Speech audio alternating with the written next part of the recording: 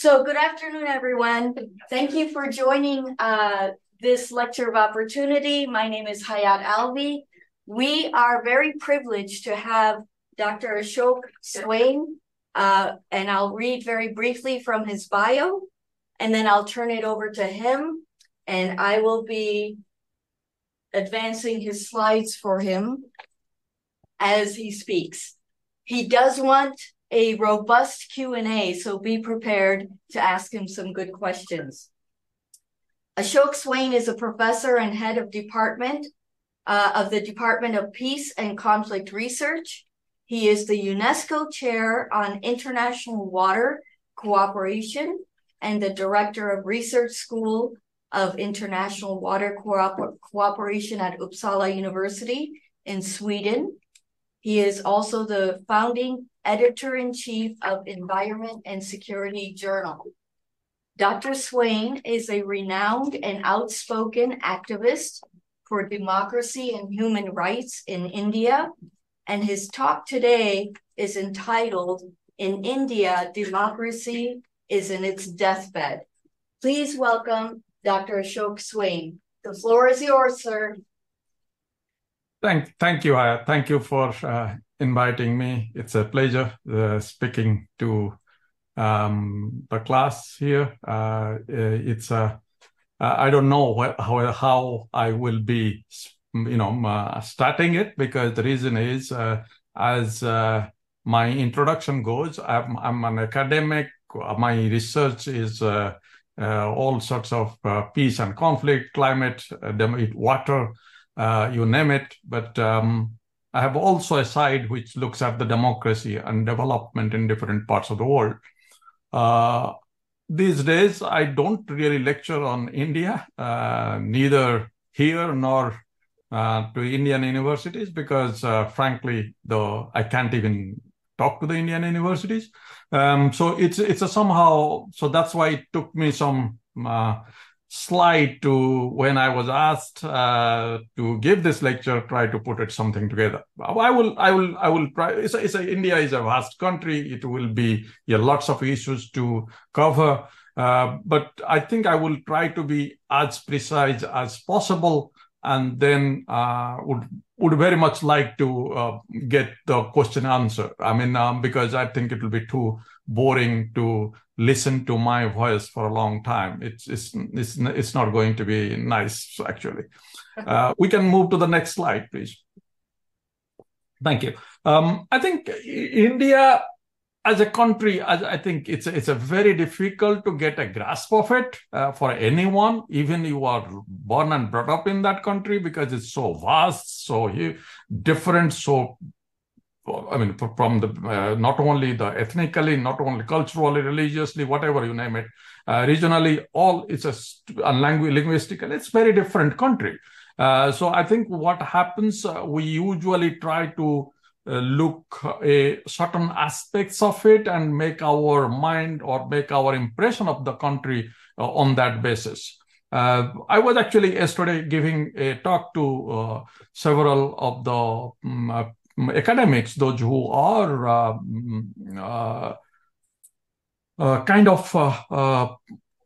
I won't say rebel, but they are somehow opposing the autocratic regimes they're all diaspora academic, they're autocratic regimes in their country back home.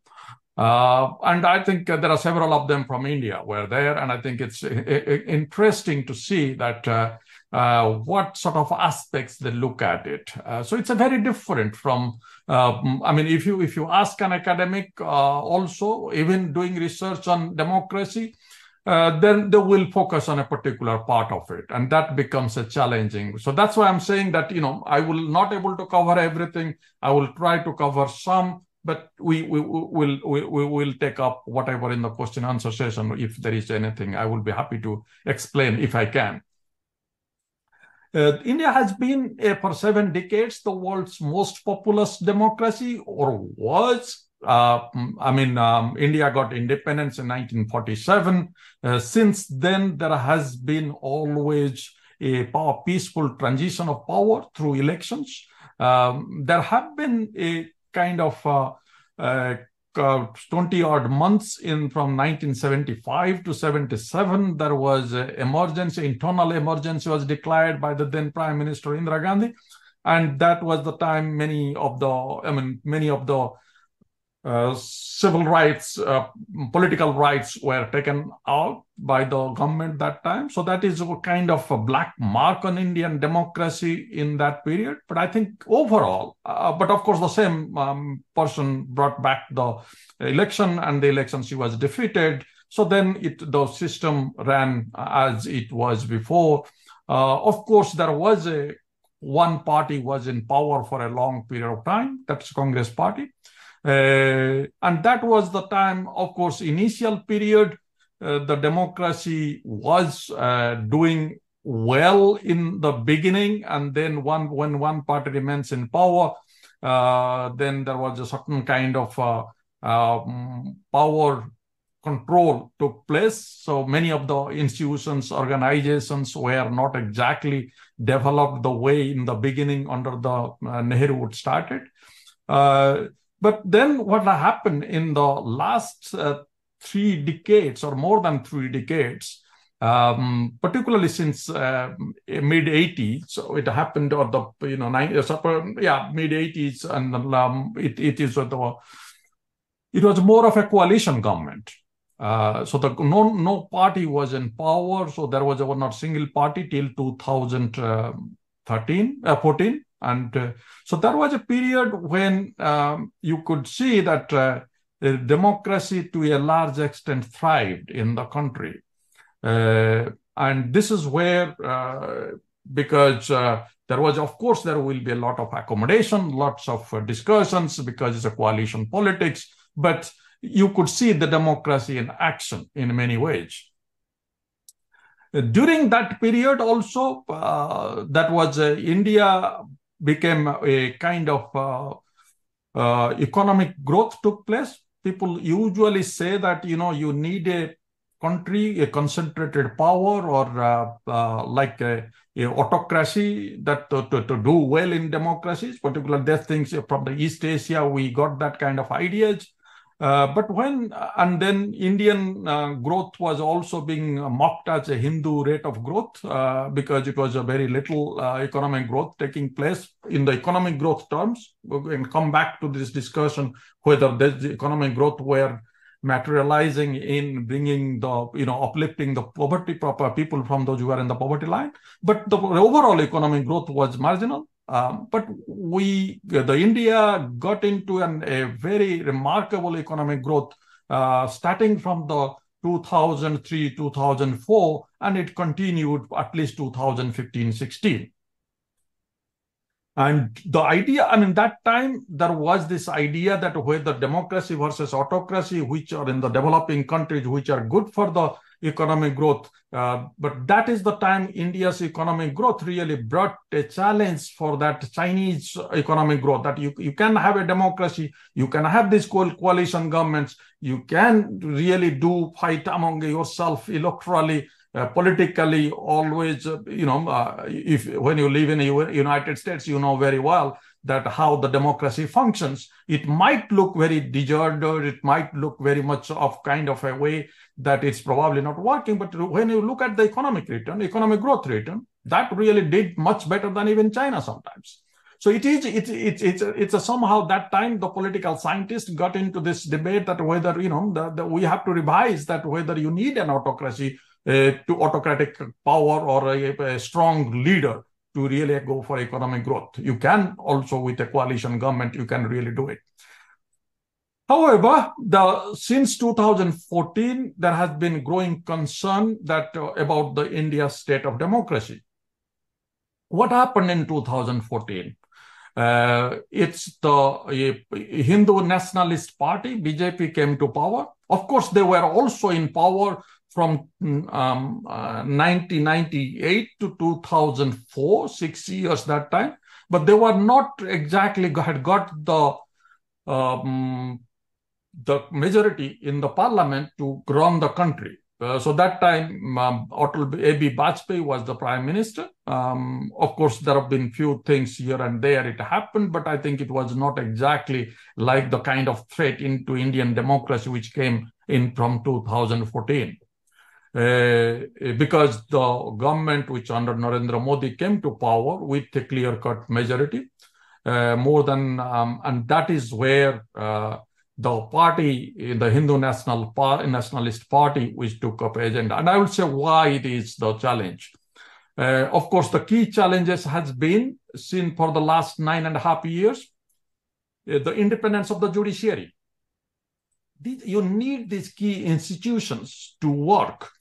When we compare with the United States, of course, the United States, there have been the politicization of the, you have probably in the Supreme Court, but we have a very different in India.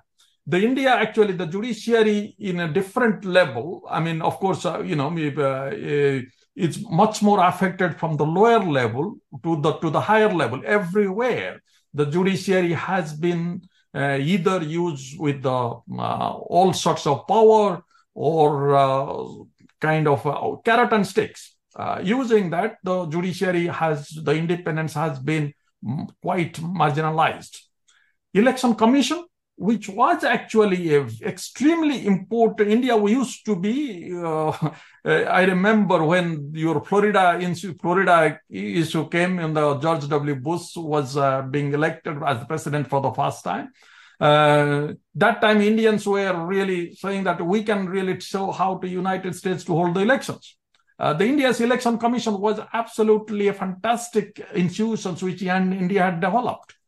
But that institution has been, going through a very serious crisis because it's a power is being taken. It's a people are being put in there. Those who really will listen to the government, who will select. That is also a big thing going on when the India's Supreme Court Chief Justice wanted to be a member, but that is being taken away. Those kind of things leads to a huge popular protest in Israel. I mean, if you remember, when you take away the power from the judiciary, the Israeli has been seeing, or before this, whatever happened on 7th of October, before that 40 weeks of protest. But India doesn't really, they don't care. This doesn't happen much. Then the military also under scrutiny. Military is a professional military India had. And it still has to a large extent. But the military appointment has been taken for some time in a different ways. The kind of way the military is being used for political purposes, that really creates some kind of question mark. How the military is really keeping that kind of professionalism or non-partisan character anymore or not. Whether of course, overall it looks still is working, but I think there has been a serious doubts about how the military will function if there is a certain kind of situation comes in, like what happened in the United States in 2020. Yeah, the last when the Trump election took place, 20. So this is the kind of idea that we do have. Decline in the protection of civil liberties. Many people have been arrested. Many people have been arrested on various issues. They are not being given the many means, those who are activists, academics, you name it. And this has been a kind of ways that to give any sort of restrictions that who want to raise a voice, those who want to raise a voice for any kind of issues, which is not exactly going the way what the government wants. I do have a long list. I can come in and you can, those are the things which is the civil liberties are extremely in India. Let me put it this way. India was never a perfect democracy, never, ever. But the question is, there was a threshold where you can operate and we could operate. And that has broken for a long time back now. Increasing restriction on freedom of expression and the press. It is almost impossible for whatever I'm saying here to say, if I would have been employed in an Indian university to say that. to you. That is not possible at all. And there has been also all sort of, it's not only academics, it's anyone who is coming up with any kind of opinion which goes against the government, goes against the regime, you will be considered an anti-Indian or anti-national, you name it. I mean, or a Pakistani supporter or a Chinese supporter, you name it. There are different ways they can put you in that bracket. It will be very difficult to get out of that bracket by yourself. Then there is an electoral manipulation and polarization is taking place. I was mentioning about the election commission. There has been question mark about how the election being held, how the elections being manipulated. Even recently, a professor of a private university brought out a paper which was saying that how the last election, the government or the party in power tried to or manipulated the election, and that person, I mean, there was a huge black backlash by the regime against that professor. The professor has to leave that university. All kinds of things happen.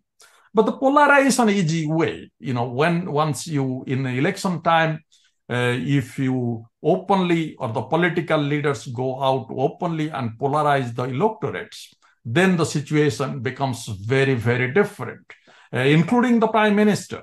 Goes to the election, they all go to the election campaigns.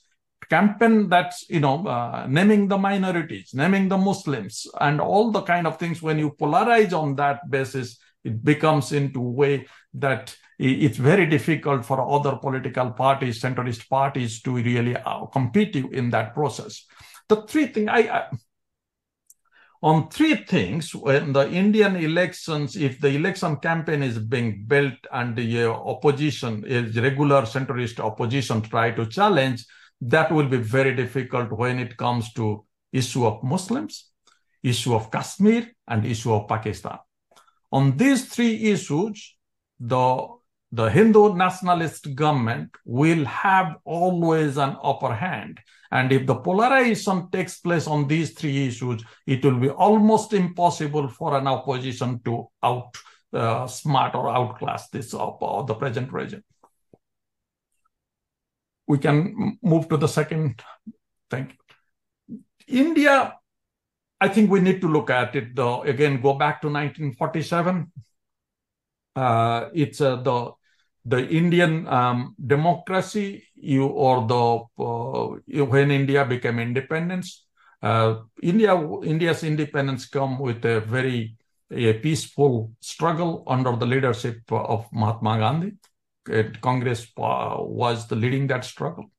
In that freedom struggle, it was more of course, we know there was when the India got independence in 1947, one of the very fast colonies to get independence, and got the independence waging a struggle peacefully, most of the peaceful freedom struggle. That even continues to inspire people, leaders in different parts of the world, from Martin Luther King to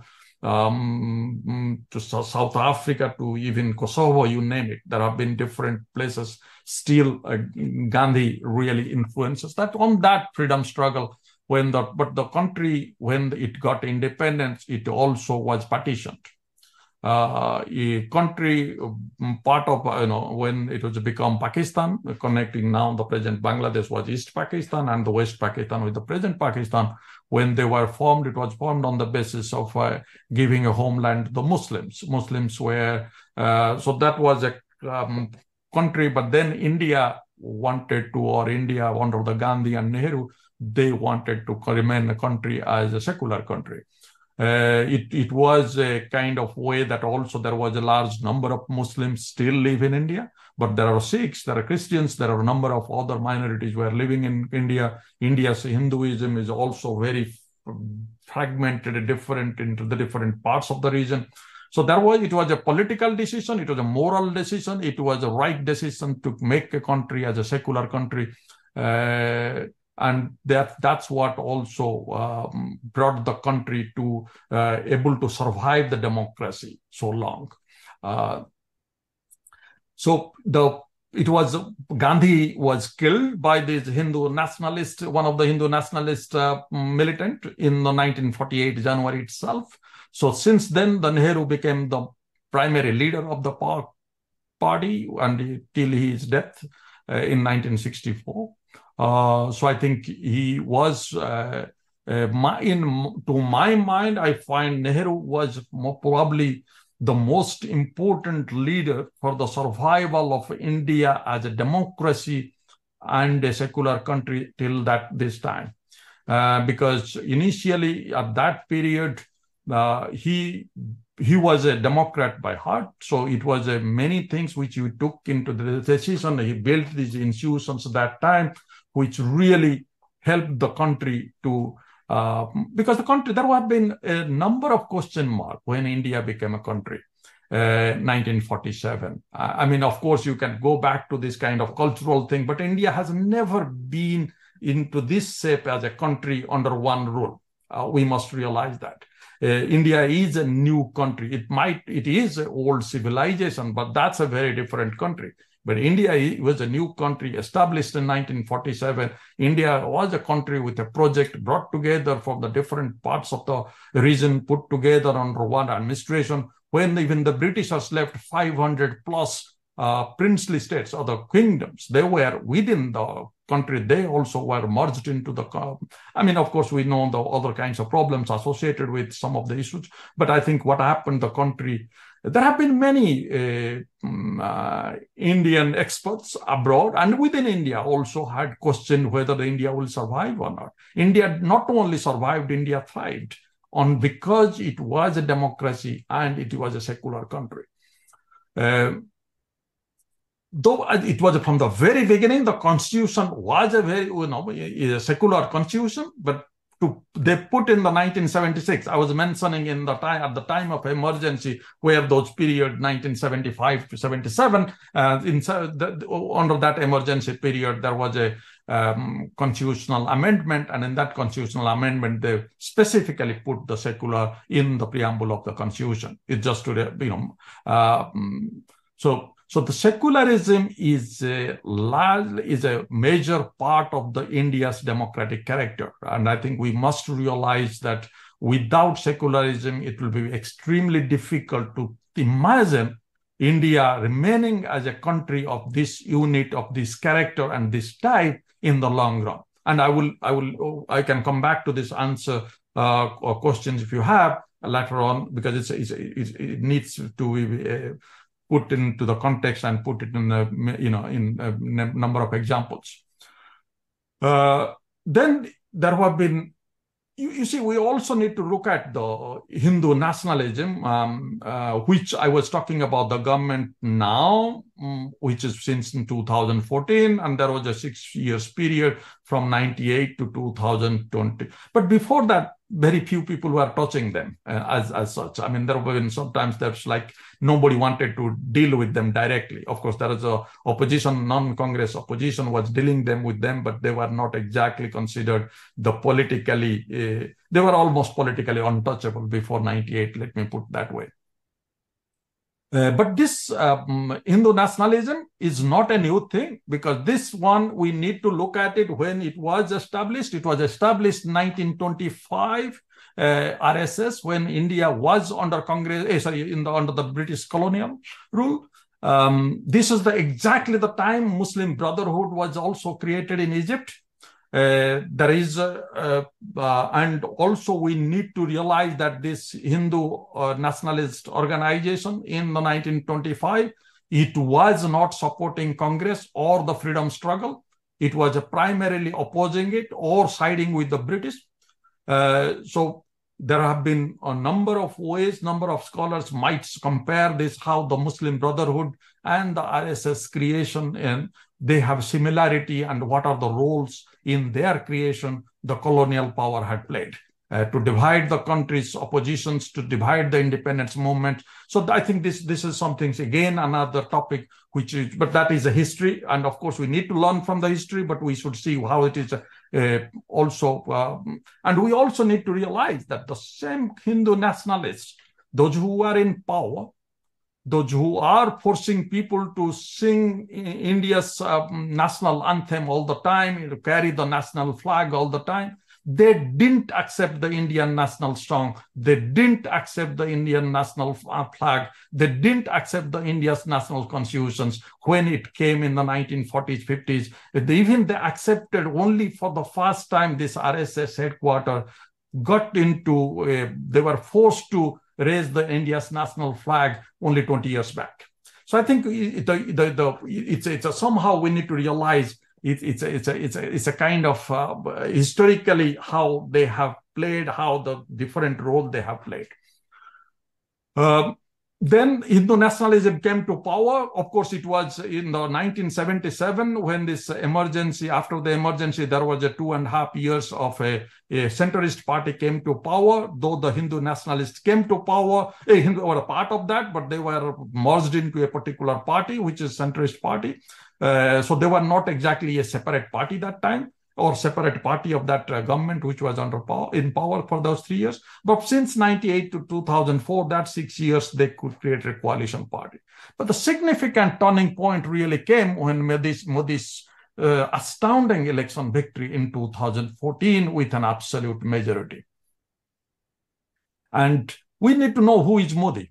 Also, I hope you know that, because Modi was also, before he became prime minister in 2014, for more than 10 years, he was not allowed to enter to United States, Canada, and Europe. He was not given visa to come. Why he was not being given visa? Because he was being considered as a person somehow responsible, or at least under his watch, there was an anti-Muslim riot took place in Gujarat when he was the chief minister. And that is the reason which has been a kind of, at least in the North America and European US countries had blocked his entry to, or his visit to this part of the world. So I think this is, and suddenly when he became the prime minister in 2014, we forgot those things. And we have a very good habit of forgetting these kind of things of these kind of people because of our interest. So, and again, this, if you probably know that what happened recently, a BBC documentary came in about the 2000 anti-Muslim riot in Gujarat, where 2,000 Muslims were butchered. And that was even not allowed to be, this was banned in India. All sorts of things happened. Those who even saw it in the university campuses, they were rusticated. Some people put in jail. Even they also went into the BBC office, raided the BBC office. That's another issue. That's how the freedom of press I was talking about. So what has happened when he became the prime minister, gradually there was an observable shift towards majoritarian politics, but it was also covered within this pseudo-nationalism. Why I call pseudo-nationalism? I think mentioned before that this was happening, that they had these are the same people, those who had not accepted the flag. These are the same people who had not accepted the constitution. These are the same people, those who have not accepted the national song, but now they want people to every time to say this. And if you don't, then you are, you cannot force people to do anything, because if it is a democracy. So I think this is somehow, all these things came up. And this is not, as I say it is not exactly love for your country, that you are a patriot. The nationalism is absolutely geared towards you hate another country. And that's Pakistan, you have to hate. If you have to, and the Pakistan has also come with the hate your minority, or hate your Muslims. So it's a very close connection, that how they are really, that's why I call it the pseudo-nationalism. They're hiding it, and that's through it, because that's why it's the majoritarian politics is being, it's supposed to be a Hindu country. It's a Hindu identity. It's a Hindu cultural pride. That makes the country 200 million Muslims, 25 million Christians, 25 million Sikhs. Of course, in that the Hindus are not a kind of a very specific category, because there are the Dalits, we call it scheduled caste, those who are untouchables, those who belong to the caste system. There are also indigenous people. There is all these things and then there is also the upper caste, then the other backward classes. So there are all sorts of divisions are there. But they wanted to create a Hindus as a one unit and living aside this and creating a identity with a cultural pride. And it's also very interesting. I mean, the interesting thing is that how you really create a pride, how you really create something which needs to be created. Of course, you manipulate the history. There has been lots of new history is being written. It's always, history is always a political project. I know that. But the history has to be, historian writes the history, not anyone else, not the politicians write the history. It's a political project, but the politicians are writing the history, which are to somehow putting the blames for everything, which is the Mughal rule, which was, and then they forget that under the Mughal rule, India was the richest country. So it's all these things which are all sorts of blame game goes on, and the new history is being built. And the cultural, they're also creating new heroes, which were not probably existing, or the history doesn't really accept it, but they are creating this. So history is reinterpreted, rewritten to demonize Muslims mostly, and also Christians. So I think we need to realize that it's a vicious project where you teach the young students the kind of history which is being reflected in the, and it's a long-term challenge which is coming to the country, which is probably will be a very devastating, much more than anything else. Whether the present regime stays or gets defeated, or if it gets defeated in election, whether it leaves the power. But the kind of education is being given to the students, given to the people, or particularly the young generation, which is the way it is being trained, that's create a kind of challenge, which I don't know how long that is going to be really viable. Thank you. Then I think it's a democracy and secularism. It's a minority rights is a very crucial part in any democracy. Of course, otherwise it's become majoritarian authoritarianism. If the minority rights are not protected, if minority rights are not respected, the democracy is not democracy. It becomes a majoritarian autocracy. And I think we must realize that it is very important the minority rights are protected in any democracy. Otherwise, this will not remain a democracy. And that's the way the populist nationalists all over the world do have this kind of majoritarian and theft of that we have the 50.1% veto votes, 50.1% vote, and we can change the law, and that's an easy way also to marginalize minorities and gets the majority vote. And I think we need to realize that India, with these Muslims, as I was mentioning, 200 million more Christians, 25 or million, 30 millions, and you name it, all sorts of religion exist in that country. Unfortunately, there is a huge religious discrimination taking place. It is whenever anyone asks me that, it's very easy to say. As you can say, there is always people say, what is that religious discrimination? Even I live in a country in Sweden. It's always that, what is Sweden is everything a perfect country. There was I think he was from Moroccan origin, author, wrote some time back that you just become one day, wear my skin and go to the outside and you realize what kind of discrimination exists.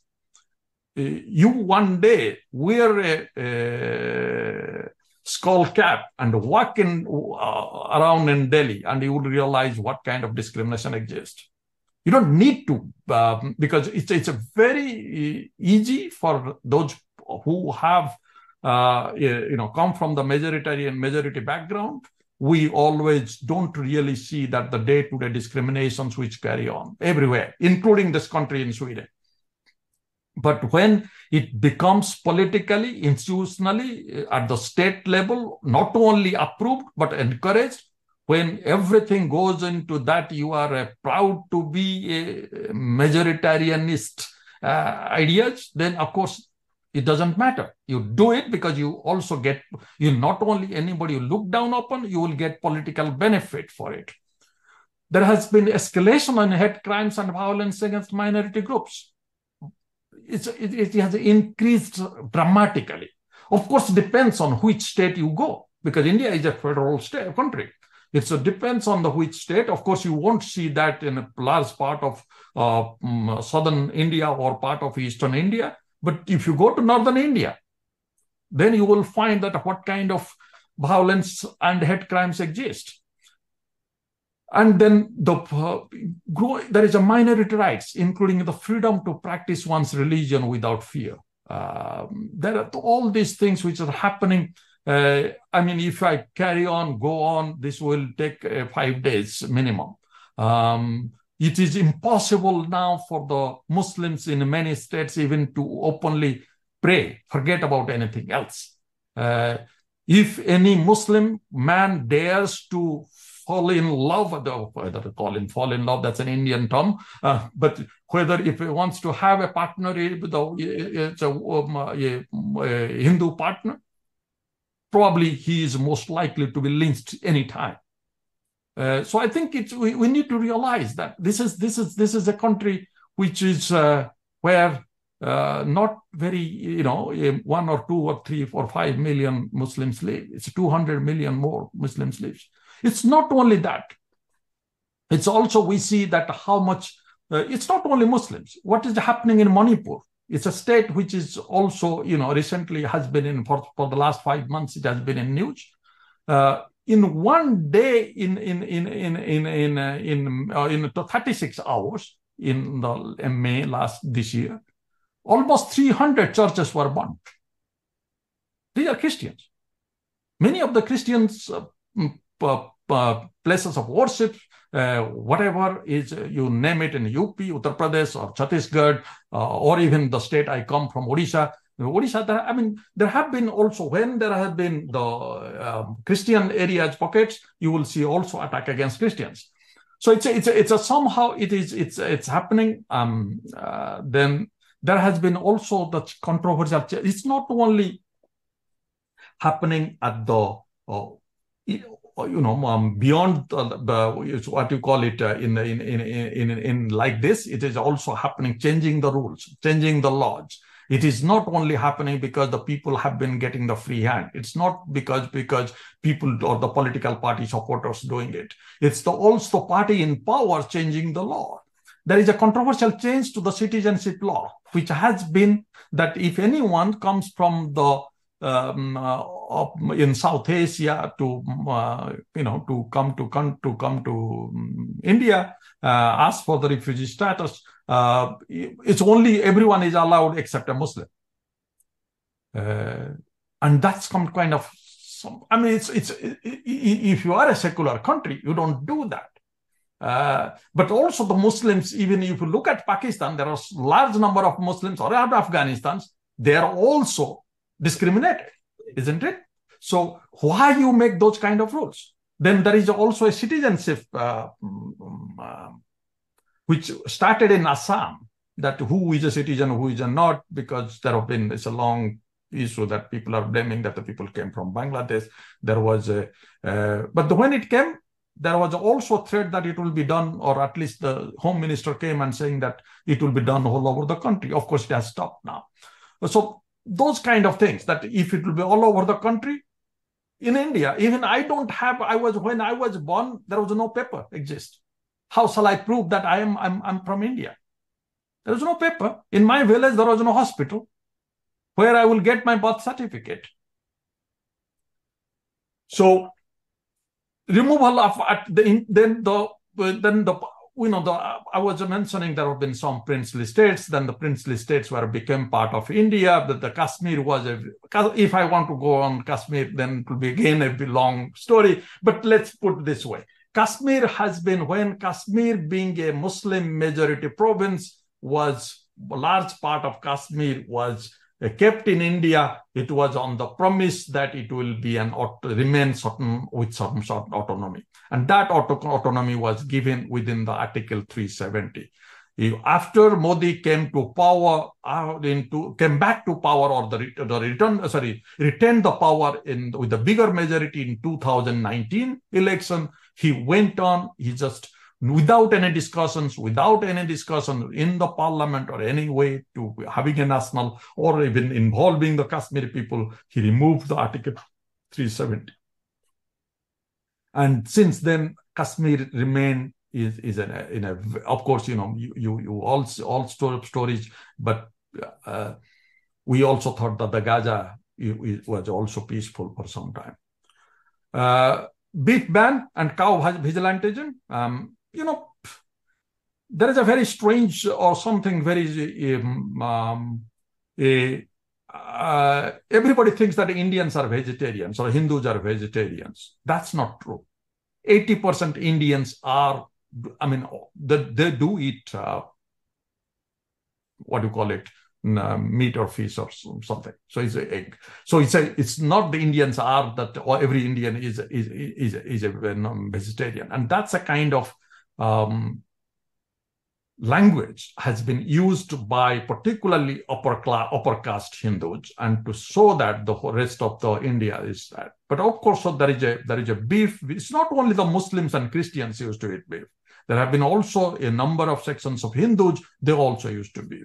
But the beef has been an issue in many states. That beef ban has been taking place before even the Modi came to power. But it was not given, that the vigilante group were not given the open freedom that they can really lynch Muslims. You won't believe that the people are going to their Muslim houses with police and finding out if their fridge has the beef or not, taking the fridge out with the outside for the forensic test. That's what's happening nowadays. People are being lynched. Not only Muslims, mostly Muslims, but of course Christians, of course indigenous people. They have been forced to, they're being lynched by this kind of mob. And there have been also instances, those who are lynching the minorities, they are giving the political patronage. They even sometimes contesting elections and winning it. Then attack against Christians, there has been a huge increase, particularly during Easter and Christmas. I always dread that, it's lots of things happens that time. It's unfortunately the report is very minimal because most of the focus has been on the violence against Muslims, but the Christian community gets quite affected. Sorry, you wanted to say something? No, someone was coughing. Go ahead. Okay. Then the Sikh community. I think you're probably aware of what is happening now between Canada and India. The Canadian Prime Minister has accused India's agencies of committing a political assassination in Canadian soil to a Sikh separatist leader. Which is absolutely, it was never been there before. It was always the Indian agencies, intelligence agencies were accused, or the Pakistan, India usually accuse each other. Nobody takes them seriously. But that's what, for the first time, a country which is the West, and particularly Canada, has accused it officially that this is what happened. Why this happened? What is happening? This is again, though, if we go back to this Sikh separatism, or what they call it, the Khalistan state movement, is another big issue. It has been not new. It has come from the 80s, going on quite a big way, but it went down quite drastically after a Sikh became prime minister from 2004 to 2014. After that, I think it has been again emerged, particularly at the diaspora level. But of course, it's becoming a very big issue in India, because that also organized, because when there was a farmer protest took place, you probably have heard of it, because last year it was a big protest. And in that protest, mostly, of course, there are Hindus, Sikh farmers, but mostly Sikh farmers, Punjab farmers coming from there. They're all called Khalistani. They're all being branded by the parties that they were all the separatists. There are people, those who went from outside, from Canada, from US, from Europe, to help them, because as you know, the Sikhs have very strong network within them. Those who went them, they were also called they call Khalistanis, means the Sikh separatists. So and so it's become a much worse now, and I think it is also being used for political purposes. You won't imagine the kind of language, the kind of press which is the Canadian Prime Minister is getting after he went on to in India, after he alleged that, or he went on outside, went to the Parliament, Canadian Parliament, and told that the Indian agencies are involved in this. There is a rise of hate speech against minority communities becoming disturbingly common. It was not new, but it was hidden before. It was all being given, but now it has become a politically fashionable, politically beneficial to do that. And this is not, the hate speech comes from everywhere. Hate speech doesn't come from the ordinary people. Hate speech comes from the top. You name it, it comes, and this goes on. I think I'm taking too long, which is, scientific temper. I think this was three things which was quite, when India became independent, Nehru became the prime minister, three things were the core, really different, made India different from Pakistan or other post-colonial states that time. Democracy, secularism, and scientific temper. Nehru was an atheist. So I think what he did, that he was much more into the science. Of course, he understood India. He was allowing it was not a kind of state which is moved into like a Marxist state, but the scientific temper was the most important part of his political philosophy, and India has also part of the constitution, and it continued. And you also need to realize India being a country, a world cultural civilization, it has its own myths, it has its own old practices, so it has to be moved out to being, in the new era. So what has happened? I mean, we see all the successes of this. Of course, Modi takes this, propagates that, recently India's landing on the moon and all these things, but you need to go back to that, when it started, where it started, and where it has reached. Saying this, there is a lot of evidences, and it also comes from this Hindu nationalist political background, that a lot of pseudo-scientific claims, traditional beliefs, without scientific verification, they are being imposed on the people. Even you see, the first few months of Modi became the prime minister, he went to a meeting and he said that the Ganesh, the Lord, India has, the Hindus have many gods, and one of the important god is Ganesh, who has the elephant trunk, elephant head. He said that India must have a very good, what they call it, medical science, improved in medical science that time, that they could really do the plastic surgery and replaced one with a elephant head on a god's head. That's the prime minister of a country is saying. Imagine what will be the others, what kind of way it can go on. So there have been several ways he himself has said, and also any political leader from that party makes all sorts of claims. When the COVID became, COVID also created lots of things. Of course, they were targeting Muslims, they were targeting Christians, due to various reasons, but all kinds of nonsensical things came up. There have been, this cow urine now cow urine has become the most proudest thing of this Hindu nationalist movement. The cow dung, you name it, the present law minister of India, he even said that a papad, that's Indian some kind of snacks or savory snacks called the papadam, that he even went into the media saying that if you eat it, then you will be cured from the COVID. He's the law minister now. So imagine how we have moved from India becoming a place where the science is being respected, science was promoted, and we are moving to the voodoo science in many ways. Quickly. Do you want to go through this, or should I go on to other slides and wrap it up? What would you like to do? Yeah, let's move, because I think I have already covered this. It's also this one. This slide is also, if you look at it, because there have been all these organizations. Why I'm saying democracy is dead is, if you look at the Freedom House, which is in your country, you look at the VDEM, which is in Sweden. The idea is that India is not anymore considered as a democracy. It's called the partly democratic in Freedom House. The VDEM calls it a electoral autocracy. And that has been, for the last few years now.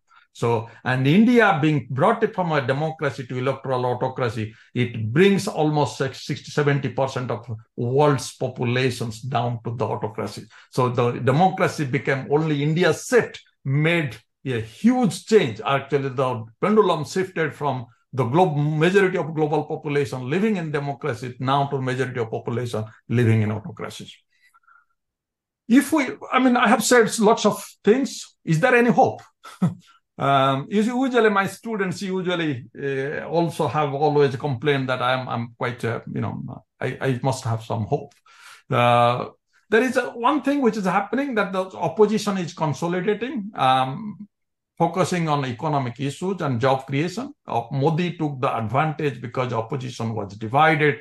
Congress party, which has been in power or main opposition, was also not being in a good shape. So I think it was all kinds of things which happened. So he not only adopted majoritarianism, not only went for this Hindu nationalism, but also the division among the oppositions also. There are possibilities now, there are signs that they are coming together.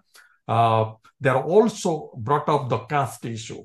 That, I think, is a very interesting development. It happened when I was a student in India, but now it is back again. The caste census, they want because most of the thing that most of the upper caste people, they have captured all sorts of political or bureaucratic positions, powerful positions, and the other backward classes, not the Dalits, not the indigenous people, but other backward classes, those who are called OBC in the Indian language, Indian political language.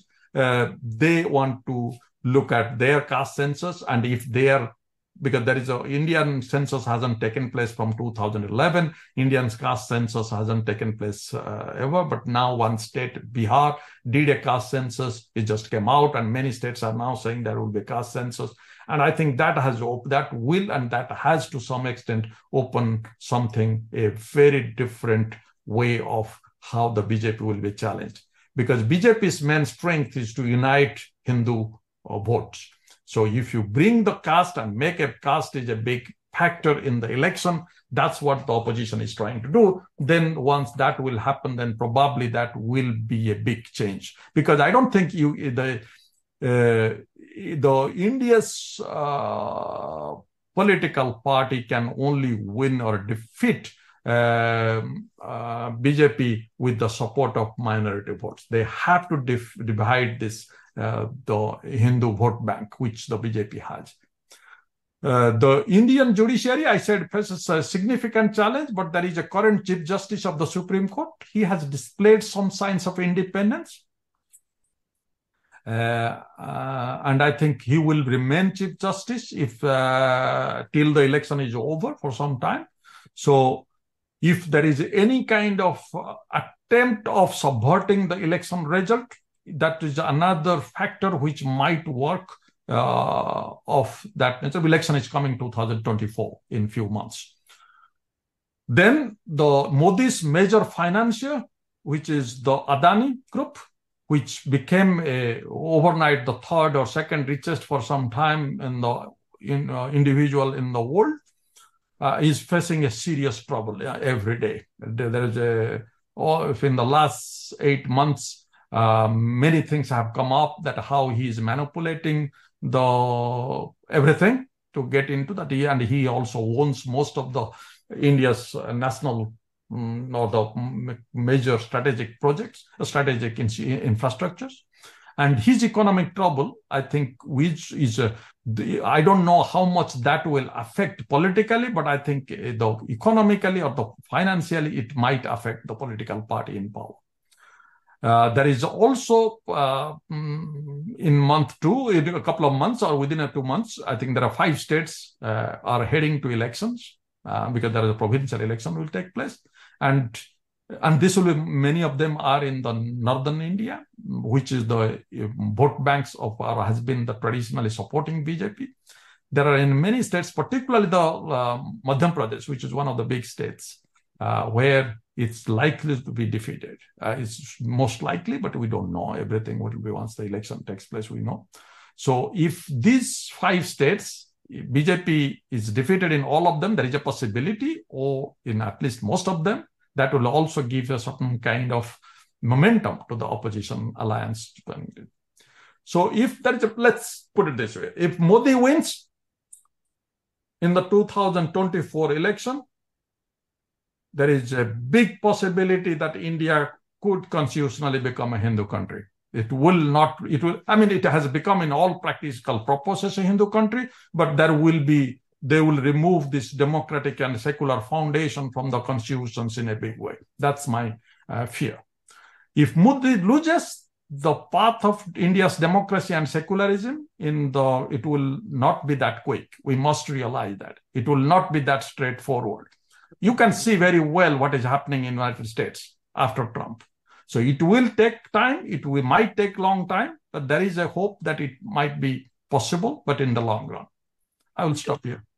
Thank you very much. We have about 15 minutes for Q&A. And just for those who are online only, I don't have the manpower to see what your questions are in chat.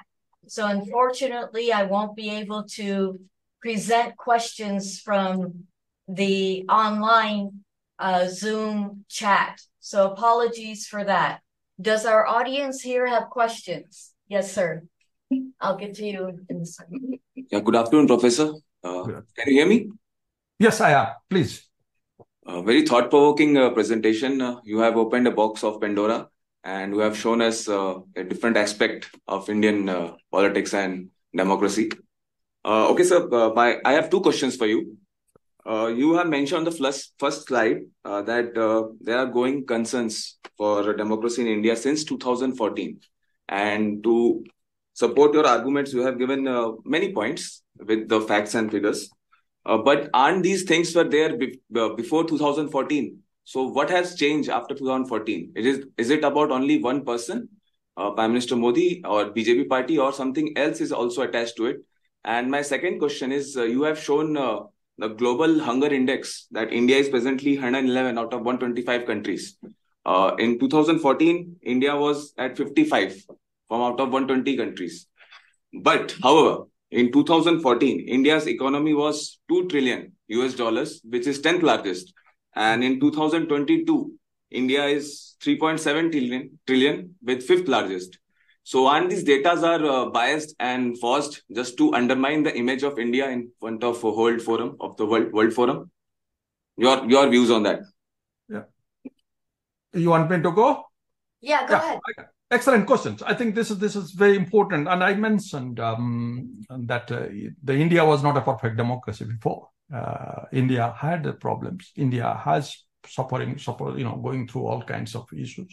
I will be stupid to say that India was a perfect democracy, perfect secular country, perfect country without any scientific, everything was with the scientific temper.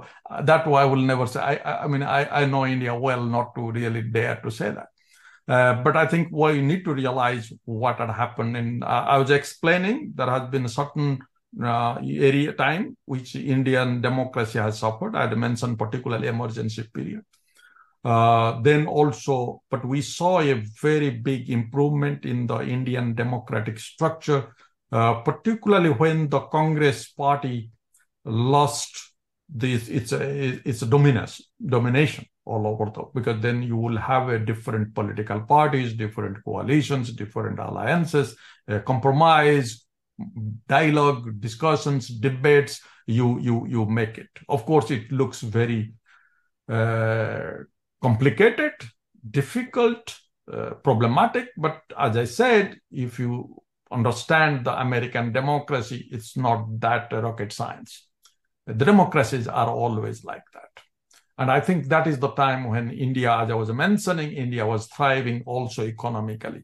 And I don't say that it only Indian economy also was doing kind of well when it came into the Vajpayee period, to starting in the end of the Vajpayee period to continued mostly 2000 to 11, 12 almost. And that is the time which is very, very difficult. If you look at it, the coalitional alliances were taking place. Saying that, what has changed in 2014? The 2014, we changed because the kind of vote, you see, when 98, particularly when 99, when the Vajpayee came back to the power, particularly and stayed in power 2004, there was a little bit of nervousness, or there was a bit of nervousness that how they will do, what they will do. Vajpayee is a kind of political leader who also grew up in a kind of post-independence political milieu, landscape. He was, to a large extent, more democratic by heart. He was, people say he was, I mean, I don't know how much that is true, but he was said that he was a wrong man in what do you call this, a right man in a wrong party or whatever. But he was very acceptable. He was accepted outside his party. He was a kind of person who really bring people together. He has a charming persona of that nature, which brings people and somehow making accommodations, So he was a different personality than the present Prime Minister, Mr. Modi. When Mr. Modi came to power, we need to realize that it's a very different type of personality came to power. You see, I myself had done a survey in Gujarat in 98, a big survey. I was there in 2002, immediately after this riot in Ahmedabad.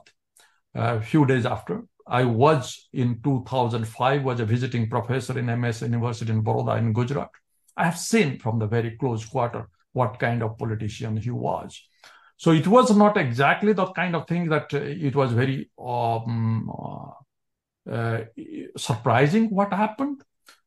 And I think it was, of course, all kinds of ways. I mean, his persona, he tried to become or give an image that he is the new Margaret Thatcher, or what you call the Ronald Reagan of India that time in 2013-14. That's what many of the people bought. He also, West also bought in many ways, but also he got a majority, a large majority, where he didn't have to dependent on the other parties to make these kind of alliances and coalitions. And I think that's what, I mean, if you would have, then probably things would have been, you would have somehow, in a way, being much more cautious. And the BJP and RSS, they realized that that kind of majoritarian nationalism really give them the possibility of growing again, and they have got the power. They could do it. And that was not only, if you look at it, 2014 to 2019, they're not very sure how far that will go. But when the 2019, Mr. Modi came to power with the larger majority than 2014, you saw a number of things which happened during that period, which made it much more difficult. So it is not only Modi. Modi is the face, but of course we need to see that he represents a political mission, which is represented by RSS, which for the first time able to get the total power from 2014 and continues to think that the majoritarian nationalistic or whatever the way you want to say, that this is where they will, because they have possibility now to do their agenda, which has been there before for a long time. They can implement it because they always wanted a Hindu country. They always wanted those, that's from the very beginning. That's why they didn't like the constitution. That's why they didn't approve the national song. That's why they didn't approve the national flag. But now they do it because they think that that's not a big deal, but they can do the other things, which is a real thing that they can make it a Hindu country. So I think that's the difference. So it's a Modi and RSS both together, but Modi is the face of RSS, and that's what has happened from 2014. Talking about the economic issue, if you go back to this Hindu rate of growth, which we were worried about, we are making big people, the world was making fun of India. But that is the time you compare India and China. India was also doing much better, taking people out of poverty during that period, despite there is a less economic growth now. When I wrote a paper, actually, when Manmohan Singh was the prime minister, that India, while the economic growth went, but then the people, those who are coming from the poverty level to up, that decreased quite drastically. And that continued. And I think we also must realize that China has done extremely well of uplifting the people from poverty after its economic growth, while India has failed on that. And I'll just finish. Since 1990, if you look at the 1990, India and China's economic per capita was almost the same, or even India was better. Yes. We have. Can I? Last question. I'm sorry, he had his hand up first. So yeah. So and this will have to be the last question. I'm sorry. Go ahead. Unless we have a little bit of time.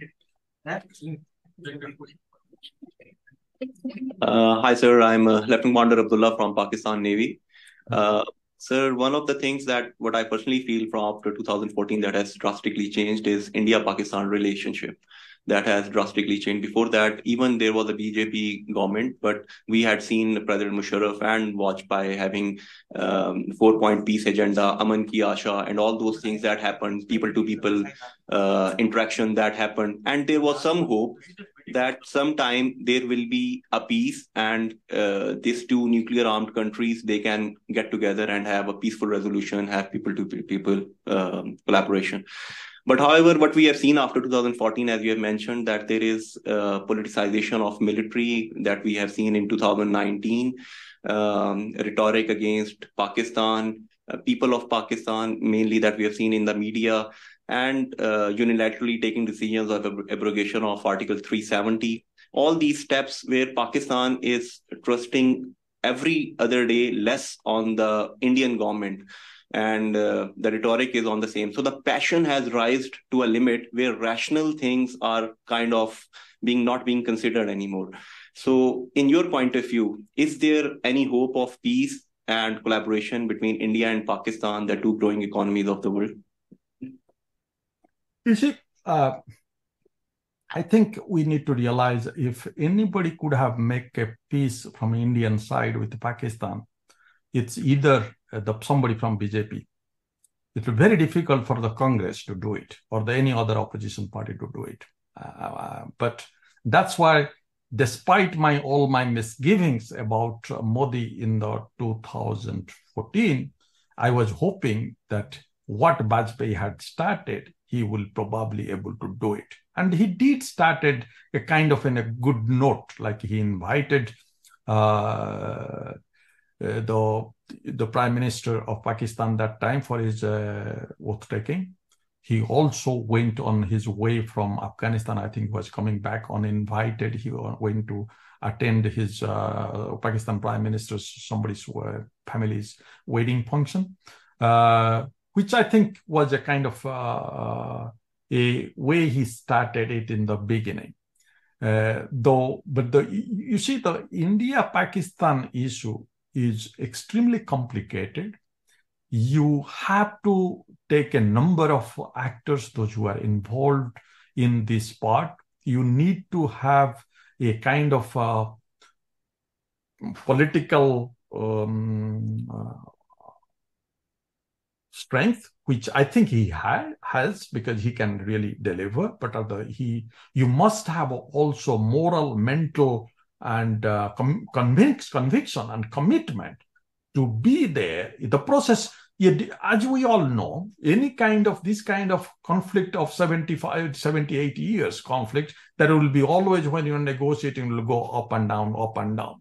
You need to keep your politics aside and try to become somebody who can really do it. But unfortunately, his patience ran out in a past few months. Yeah, and I think because he also realized that it will be better to have this kind of relationship with Pakistan, which will be politically beneficial, rather than having a comfortable or friendly, or forget about friendly, working relationship with Pakistan. But if you see, because there is his relationship with China. Let me put it, China has occupied, I didn't bring the issue of China. China has occupied also China-India relationship. I mean, probably United States is thinking something else. Forget about that. But China has taken large part of the Indian territory, at least to 2,000 square kilometer. Not Indian, I mean, it was a disputed territory, but it was under Indian control. And that is taken by China. But till now, the Prime Minister Modi hasn't even uttered a single word about China. He doesn't name China.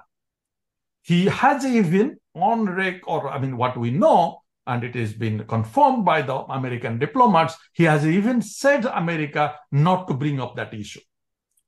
Why? Why he takes a tough position against Pakistan and takes this kind of position against China? Because in China case, he realizes that he cannot really show his strongman image. He can do it and to get the votes, and he will be always in a side which is not. But in the Pakistan side, he can really have that upper hand. He can do it, and it also goes against this Hindu nationalists that you can also target Muslims in India. So I think the India-Pakistan relationship, which he could have done it in the beginning, but he thought that it is important for him, for his own politics, rather than India's national interest. Do you have time for one more question? It's okay. Absolutely. Okay. Good afternoon, Professor. I'm Commander Vikrant from Indian Navy. I'll be very precise to my question with respect to the military under scrutiny. Now you have the entire talk has been about the government after 2014, which is mostly led by the Modi and the BJP government. But the only use of military which was done against civil populace was in 84, where emergency was given and Operation Blue Star was undertaken. In the recent past, I don't see any military being deployed and used against civil power, or used as an aid to the civil power by the government. So what are the basis of these allegations that you have put in the presentation? Second question is about the COVID-19 challenge. COVID was a very difficult time for everyone, and we do understand people had few imaginations how this COVID will go because no research could be done.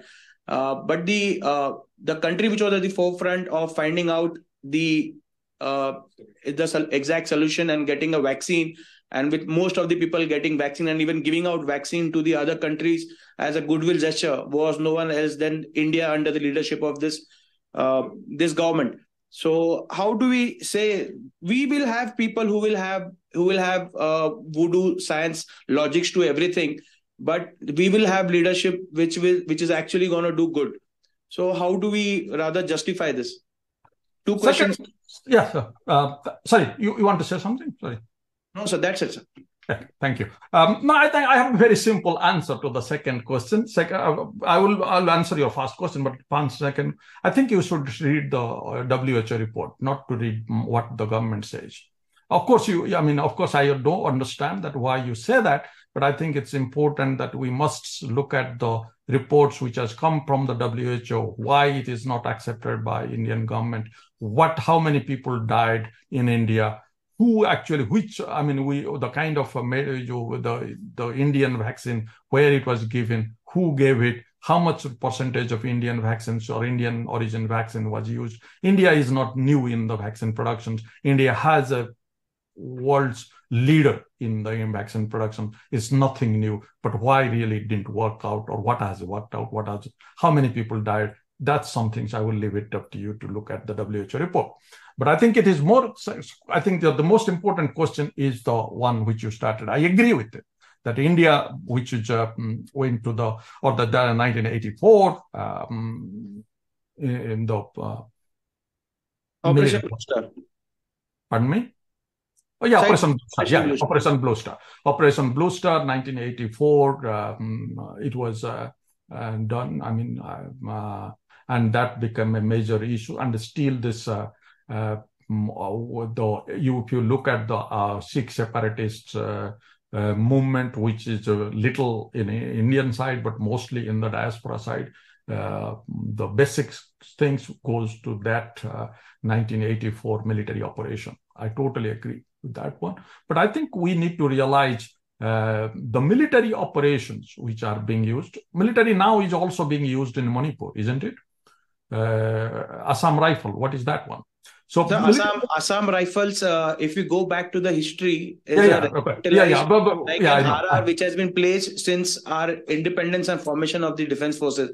It is not something new which has been formed by the government. No, I'm not saying new. I'm saying that it is being always, army is also in the Kashmir continuously. So army has been continuously being used. Let's not to discuss that one. But I think what has happened is here that a party, if you look at 2019 election, the way the Prime Minister Modi went to the election with the attack, which is the terror attack took place in the Pulwama in Kashmir. After that, there was this airstrike, whether there has been the debate, whether it was successful or not. There was no evidences, but we don't really get into that discussion. But to make that an election issue, and not only election issue to demonize not only Pakistan, not only Kashmiris, also Muslims openly, that's where the political and creating the kind of political posters using the army for your political elections. That's what I'm saying, the politicization of military taking place. The kind of persons who was also appointed, what you call that, chief of joint forces or whatever, who was and then he died in the helicopter crash. And if you really wanted to do it, why you didn't appoint him for a long period of time? And then what is happening now to that position? These kind of things, which is even you ask the military to create the bridge for the Sri Sri doing a function in Jamuna. You come up, I will give you a number of examples how it is being used and abused. And I think it is very important that a military is a military's is a secular character, has to be not only maintained, but it has to be respected. It doesn't need to be only what it is. It's also shown to the world that it is there. So it is extremely important that we follow that part. Of course, we can disagree, but I think that's the way I see it. Thank you, Dr. Swain, for your presentation and Q&A. We appreciate your time, and hopefully we'll be in touch for another such event down the road. But thank you. We really do appreciate it. Thank you. Thank you. Bye-bye. Bye. Thank you, guys. Thank you.